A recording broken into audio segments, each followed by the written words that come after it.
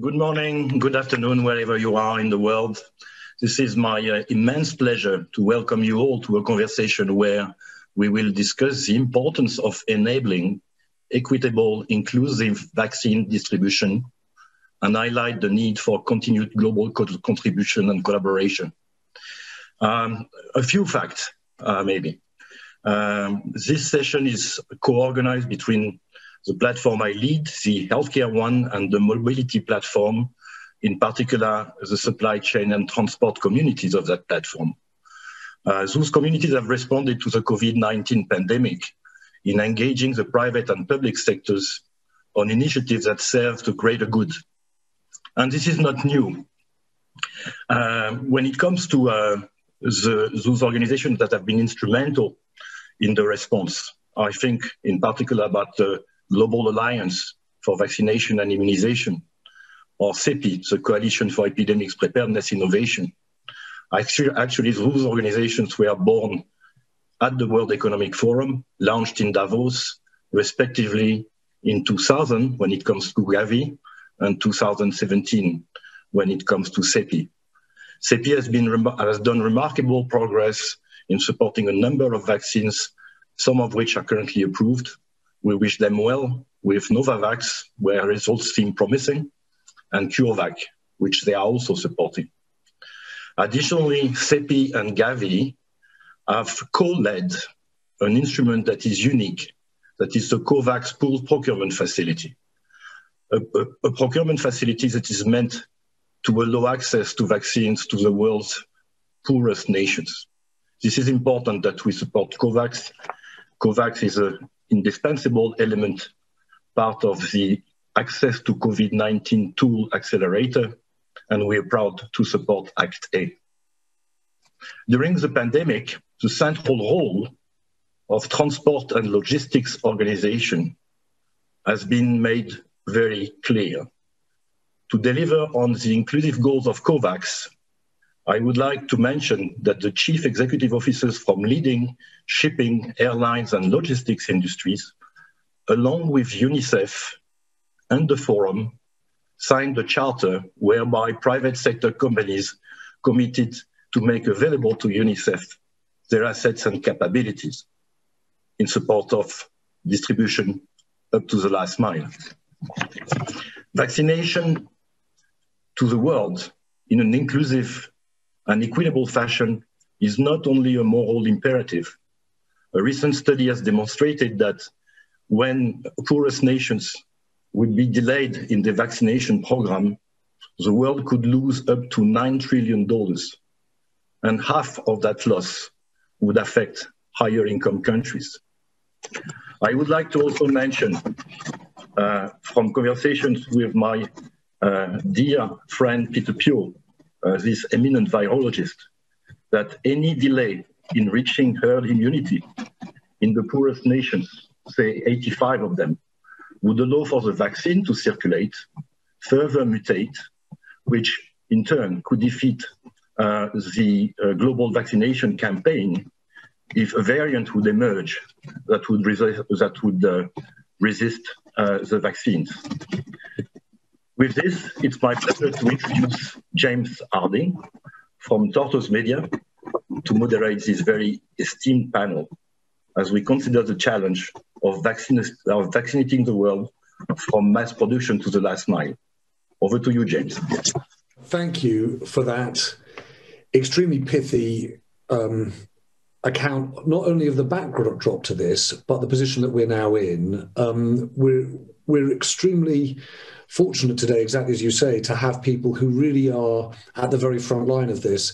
And I think the point that you make at the very start, which is, look, this is not just a moral imperative, being inclusive and equitable, it's an economic and a healthcare one for all of us, with an eye to the potential of this virus to mutate, is something I know that's on the minds of everyone. One of the odd things about this year has been we faced a global pandemic, but we've never been more acutely aware of the problems facing us in our backyard. And I join you from London. or from the UK, I should say, sorry. And where I am, one of the big arguments is about the distribution, the production of vaccines within the European Union and the UK. We're all facing different versions of this. We're lucky to have a group of people from all over the world joining us to discuss it. You started, Arnaud, nicely by saying good morning or good afternoon. I start with Henrietta Fore, the Executive Director of UNICEF. And to you, Henrietta, I don't know whether to say good morning, good afternoon, or good night, because I know you're joining us from the west coast of the United States, where the sun hasn't risen yet. So thank you so much for joining us. Stanley Bergman, Stan Bergman, is the Chairman and Chief Executive of Henry Schein, one of the largest suppliers of medical equipment and pharmaceuticals in the world. And so I'm really grateful, Stan, that you're here to join us, not least because people who know you will know that you've been involved in thinking about responses to pandemics long before the rest of us started thinking about them. I'm grateful too that Sultan Ahmed bin Sulaiman is here. Sultan, as you know, many of us had never thought seriously about distribution issues, supply chains, and now we can think of little else. So we're extremely grateful. And I hope that also joining us is Jacques Vandermeiren, the Chief Executive of the Port of Antwerp. I think, Jacques, you're here too. And likewise, I suppose I used to have a boyish interest. Ports, sort of saw them as a place of wonder. You now realise that they're critical to what's happening in response to this pandemic. So thank you all for joining us. Just to tell you just very briefly, the way this works is this is a conversation that we're going to stream for the next half hour. It goes out globally. And then in the second half hour of the hour, we're going to open up to Q&A from WEF members. So please don't hold back on those questions. I know this is a subject of enormous interest to an enormous number of people. But Henrietta, may I start with you? As I said, I'm keenly aware that in the UK we're looking at this at the moment, close to home. Arnaud made a point of saying, look at it in terms of the needs of those 85 countries. Can you just start with telling us what you think are the biggest challenges that the world is facing in terms of vaccinations from production to delivery? So thank you, James. Well, you have begun with your experience in the UK, and I think for many of the developing world, it's a bit different than it is for the developed world. But everyone has as their number one supply. So have we manufactured enough? Do we have the test data, the trial data in for the vaccines that wish to be approved by WHO? So supply is number one. Number two is timing. What has happened in our world is that we now have a crush of demand here in the first half of the year. And yet what it looks like from a manufacturing and availability point of view is it's the second half of the year when we're going to have the supply available. So timing is a big problem and a big issue, but it gives us time to plan. So the whole comment about supply chain and logistics that Sultan and Jacques are very familiar with, along with Stanley, it gives us time to get ready. And the most difficult part, as I look around the world, is the developing countries. Are they ready? It is very hard to be ready as a nation. You can see it in our developed countries, James, at home. But if you're in the developing world, it's even harder. You have to prioritize. You have to approve the vaccines. You have to make sure that you have trained your healthcare workers. You have to be able to get them out and all the supplies that go with them, the PPE, the syringes, the safety boxes. All of that has to be ready. We've been buying refrigerators to help the cold chain, which Arnaud had mentioned Gavi. With Gavi, we have strengthened cold chains in each one of these countries. So the challenge is enormous. It is a massive undertaking as the world. And as a result, the readiness, I think, is the hardest for our world. There's one other issue, James, that I'll just mention. There is this chasm between the developed world and the developing world. There's a lack of investment in the developing world. So we as a world are going to need to help the countries in the developing world for their readiness if we are really going to reach everyone, if this is going to be safe, fast, equitable, and reach everyone and affordable. And Henrietta, can I just ask you about that third one, the planning phase now? Partly with an eye to UNICEF's role, but actually in the preparation for this conversation, the WEF provided me with a lot of information about the scale of operation that's not related to the vaccine. That's all of the medical equipment that's needed to enable the distribution of the vaccine and the delivery of the vaccine. I just wondered what you think needs to get done in the next 6 months before you see that spike in supply. So you know that UNICEF, for the past 30 years, has been the largest single buyer of vaccines in the world. So every year we buy around 2 billion vaccines, and this is for childhood diseases. So we've vaccinated more than 760 million children in the last 30 years, and it has saved lives. So one of the issues is sheer volume. What we are anticipating for 2021 is that we will double that number. So 2 billion of our usual childhood vaccines, but another 2 billion in COVID vaccines. Currently, we distribute to 100 countries. We are their procurement agent. Now we will have 190 countries to distribute to. So what is going to be extremely important is that we have what the forum has organized, this agreement, a charter with logistics and supply companies so that we can move these vaccines safely to every corner of the world and fast and safely. So we need freight forwarders and logistics. It is our responsibility as UNICEF for the COVAX facility is the chief procurement center, but also we are to move these vaccines, and then the readiness in the country. So the training of the healthcare workers, the strengthening of the supply chain, the mass programs about talking about the importance of getting a vaccine so that there's no hesitancy by the public, that they realize that vaccines save lives.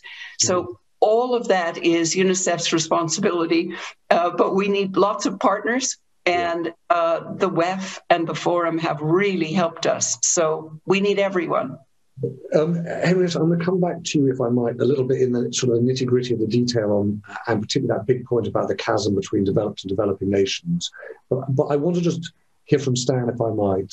Stanley Bergman, you have seen, healthcare systems really working well, and also I know you've seen healthcare systems that don't work so well. And I'd just like first to just sort of pick up on the question I asked Henrietta, which is what you think are the real problems here. What are the challenges that you're seeing up close that the rest of us might not be? James, good to be with everyone. First of all, let me just emphasize what I think Arnaud said, and I think what Henrietta said.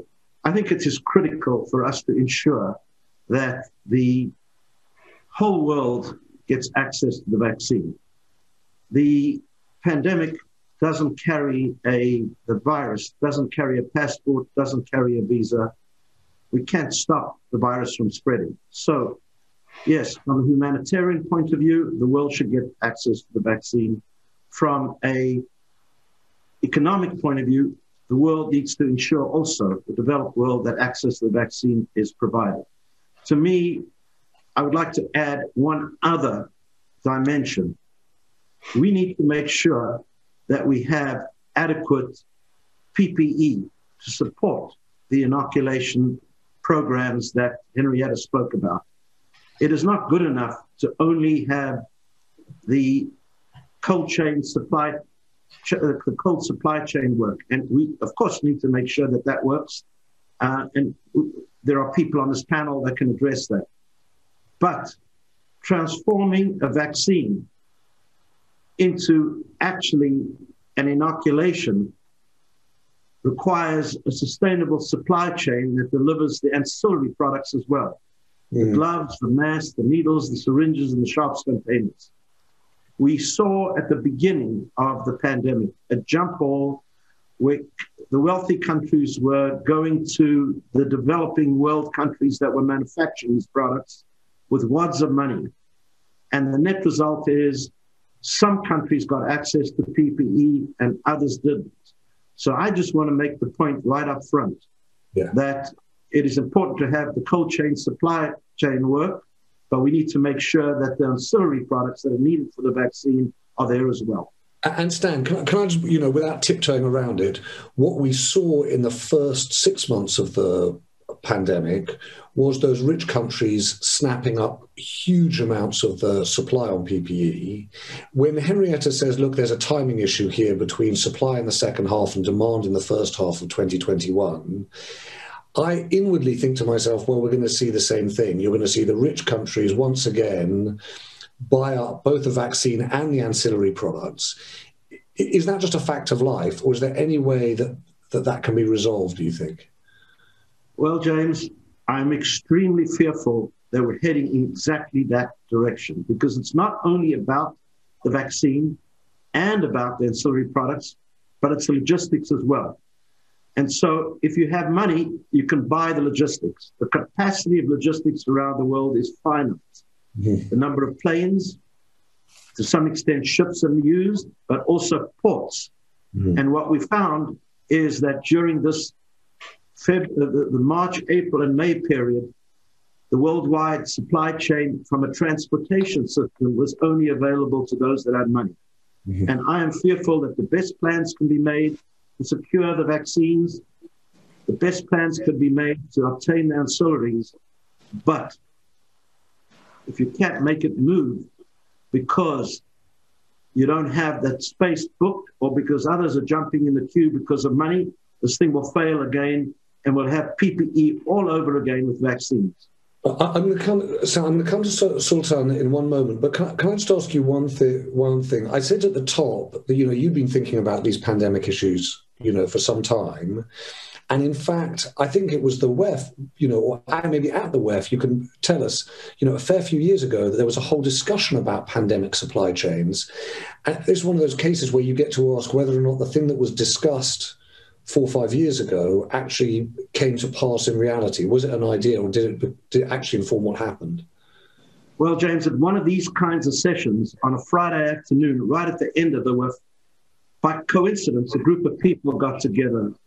President Kim at the time from the World Bank, the chair of the head of the World Health Organization, the World Food Program, and a number of CEOs of companies got together, and we gave birth in 2015 to the Pandemic Supply Chain Network, which is an informal group of public-private partnership activities that relate to moving of or obtaining information on where PPE is manufactured, where it's available, what supply chain capabilities exist, what logistics exists, and figuring a way to deal with these issues of shortages. And the Pandemic Supply Chain Network group was quite effective in March and April. My concern is we're not a government, we're a country group of people, and I'm concerned with a lack of collaboration. And sometime in the second quarter or third quarter, this is going to play out again with vaccines and PPE. Stan, thank you. I'm going to come back to that point about where the glitches are, the ancillary products. But I wanted to bring in Sultan Ahmed bin Sulayem. When you think about planes and ships, and as the chairman and chief executive of DP World, Sultan, you must hear what Stan's saying and think, yeah, this is exactly where these issues are going to be.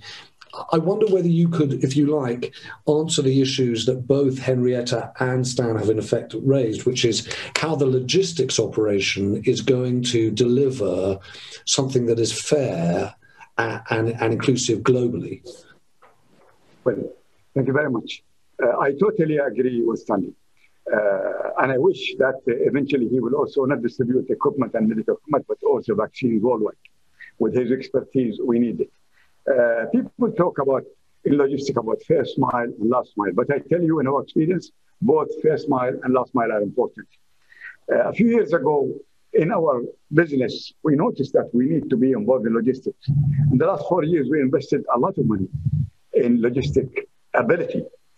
not just in people, but in facilities. And today we're the largest in India, we're largest in Peru, in Chile, in UK, we're big in London Gateway in both ports. And we acquired many companies that are in the logistic field. Sometimes we have a link. We even have to charter a plane or charter a vessel. We own vessels now, which is a new thing for us. Collaborative effort to distribute is very important. And I don't want to repeat what Stanley had said or Henrietta, because today, what I read is 9 billion vaccines have been already reserved by the wealthy countries. That's only 14 or 15% of the world population. This pandemic, we need to make sure it reaches everybody. Mm-hmm. For the first time in the world, in our business, we find it is difficult to find empty sea containers. Can you believe it? I mean, empty containers in our business is a cost for us. They sit in the yard, we don't earn anything. Today, all the BCOs, the beneficial cargo owners, you talk about Kia, Walmart, and others, are looking for empty containers. And many countries like China acquired many to use it for their own. So we have to have a collaborative. Even if we have vaccine for everybody, we cannot distribute everybody. It needs a collaborative effort. We manage to really fill every part of the supply chain so that we can do our role.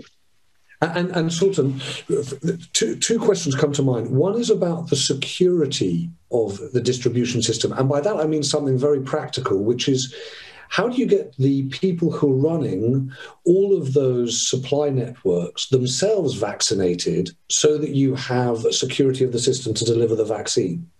Absolutely. That's very important for us. I tell you, when this pandemic came, one of the big issues for us is how do we continue to have our operation open? It's very crucial to make sure cargo is moving. And so the first thing we did is immediately we started to comply with every regulation regarding sanitation, regarding wearing masks, and we adhere to it. We told our people it's a must. We have to protect our people. They are first. And we managed to do it very well. We never closed. So vaccinating people, in UK, for example, they will vaccinate only people who are elderly, and we're telling them, please include us in the ports because we're handling cargo. We need to make sure we can get them vaccinated. And we met with the transport minister, and we were very on Zoom, and we spoke about this, and they promised us they will. What I fear is that many wealthy countries will reserve the vaccines, and it will not be available for the other countries. In Africa and Latin America, you have two problems. They cannot afford the vaccine, and even if you have the vaccine, it's very difficult to get it to them. In Africa, you have 800 million people who have no seaports. It's the most difficult to get product to them. We are investing in that. We invested in a logistic park in Rwanda, which is a landlocked country, which can supply Burundi, Malawi, part of Congo, even Tanzania, even Kenya, even Uganda. And we're doing another one in Mali. And we're looking at another one in Chad. And we're looking at another one in other countries in there, Burkina Faso and so on. Because you need to have logistic parks that has equipment, that has the facility to keep these vaccines in a cold or cool store. It's very important.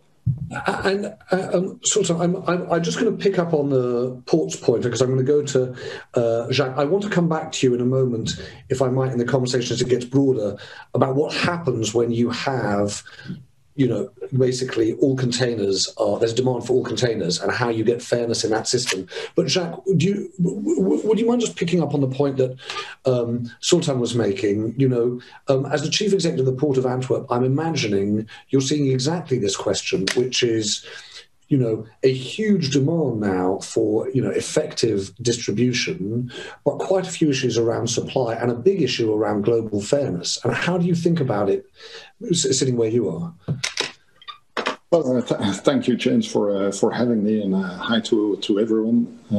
Well, for sure, this is probably the most challenging issue for distributing here a vaccine throughout the world, where you have to combine lots of things in a very short time. So this will, for sure, and fully agree with what Sultan, require collective action from every possible stakeholder in this process, because we have to combine the distribution of billions of vaccines on top of the current business, because we will have to continue to move goods, fruits, vegetables, but also every other possible good throughout the world, which is already a very challenging thing to do, especially in COVID times.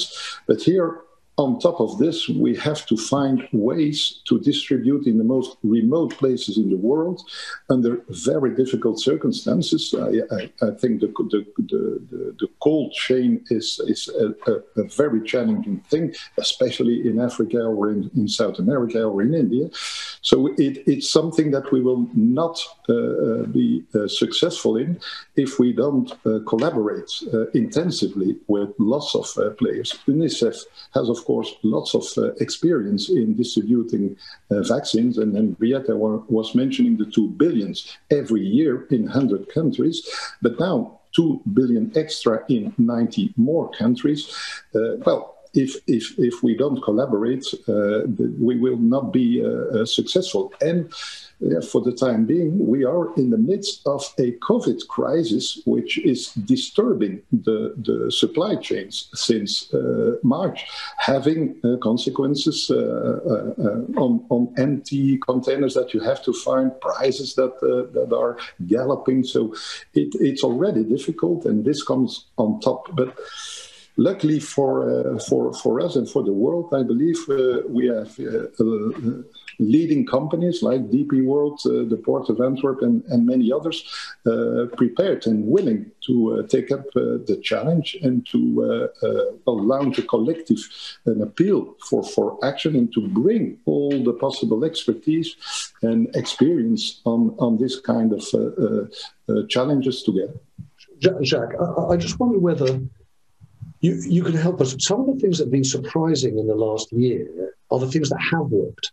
Right? Actually, if we had sat here, in January 2020 and said we're going to be hit by a global pandemic, people would have predicted some huge disruptions, for example, to food supply, right? And in some ways, actually, supply chains have worked. That's not to, minimize, some of the pressure points, but overall, they seem to have worked. When we're identifying what you consider to be the pressure points here, Stan made the point about ancillary products.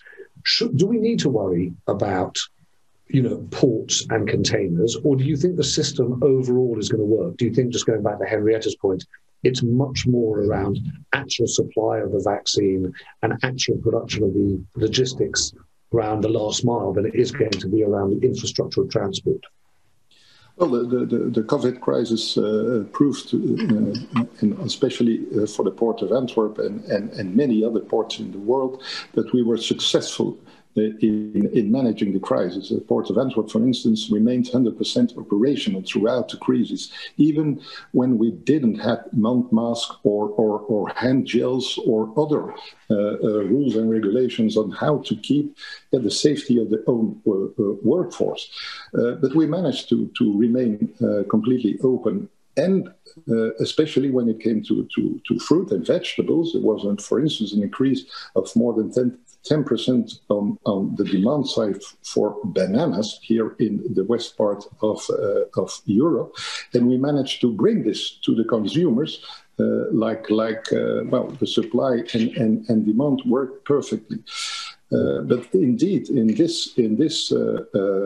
distribution of vaccine and the vaccination process, the big challenge will lie on the last mile. So that's for sure, and especially in the low and middle income countries where roads, barges, rail infrastructure, warehouses, energy, because we need cold, the so-called reefers, so the cold containers in cold warehouses requires a lot of energy, where already in some parts of the world it is in normal circumstances already a challenge to have them on a reliable basis. This comes on top of this, and so it's for sure the last mile that is the most challenging one. Yeah. One of the things in this whole process has been learning, hasn't it, the scale, complexity, but also the pinch point, suddenly thinking more about glass vials, or as you say, energy for refrigeration that we needed to think about before.